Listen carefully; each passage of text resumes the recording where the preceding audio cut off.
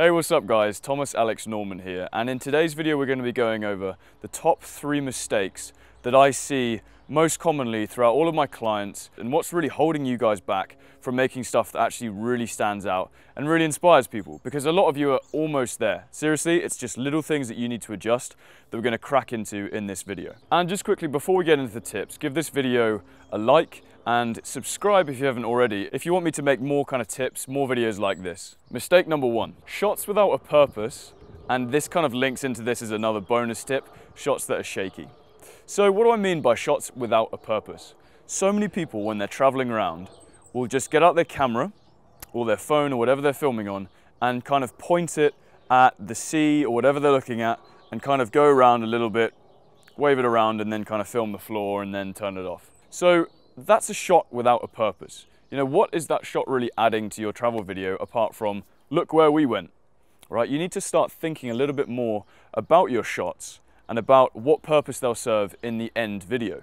So for example, one shot I might get if I do see the sea and the beach is, right, this shot is gonna be about showing the sea and the beach, but it's not just gonna be some kind of 1 second shaky clip that I can't use. I'm gonna make this in my mind, right, this is the part where we go to the beach and I wanna show this in my video.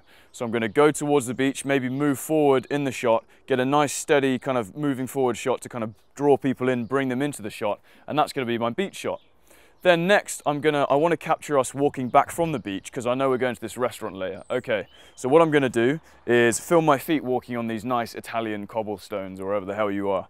And then I'm going to kind of film it, film maybe my shadow going up against the wall of a nice cafe shop before we get to the restaurant. So you're kind of building the picture and you're almost thinking about your travel video as if it's an actual film. And this is going to make everything in the video look so much cooler.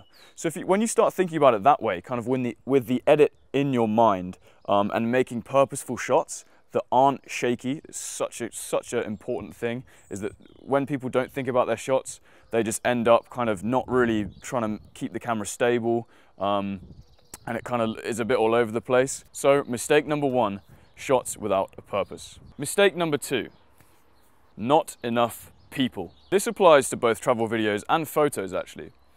Is that, yeah, the places you go are amazing. It's all about the places. It's all about you kind of exploring different scenery, atmosphere, locations, cultures, whatever. But it's actually the people on your journey, including yourself, that you and everyone else is interested in. It's the people in the video and what they're doing in that place. So what you want to do in your travel video is just make over 50%, 60, 70%, the more the better to be honest, about the people in the video. Not only if you're making this video for your own memories, not only is this going to, you're going to be so much more interested in what you were like back then and the people are like back then, but also for everyone else. Humans are attracted to other humans. We want to see what you guys are doing in that place. We want to see the kind of vibe it is, the kind of enjoyment, laughs, emotions that the people in the video are going through. So mistake number 2 is just not filming people enough, and you don't turn the camera in on yourself and you don't film your friends. This is something that you shouldn't be shy about, and it's something that you should kind of set as an expectation before you even go on your trip. Just say to your mates, hey look, by the way, I'm going to be filming this. I hope you don't mind me pointing the camera at you occasionally, or whatever, just something like that. When you do that, it makes it so much more comfortable for them, and even better, like they'll start you get certain people who love being on camera, they'll start playing up to it, and you can have some fun. So mistake number 2 is you don't film people enough. Mistake number 3, you don't have a plan. This relates back to mistake number 1 in that you need to kind of go out with some sort of plan or vision in your mind about what you want to create. It doesn't mean that you have to plan a storyboard or write a script or whatever. You just need to have an idea about what you want to create, because then when you're out there, your shots are all going to have a purpose behind them. You're going to filter them through this vision that you have of the video, and it's going to make your video 10 times better. Maybe you just want to make a short narrative of your trip. So you've got to think, okay, what are we going to be doing first? And how is that going to tie into the next place? How am I going to transition from that to that? And just start kind of visualizing what it's going to look like. And trust me, if you do this exercise just for 10 minutes or something before you leave on your trip, it's going to make your video so much better.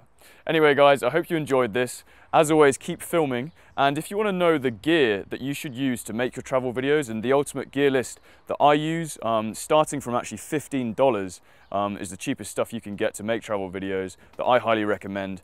Click in the link below and you'll find it there. You can get it absolutely free. Anyway, until next time, keep filming. Cheers.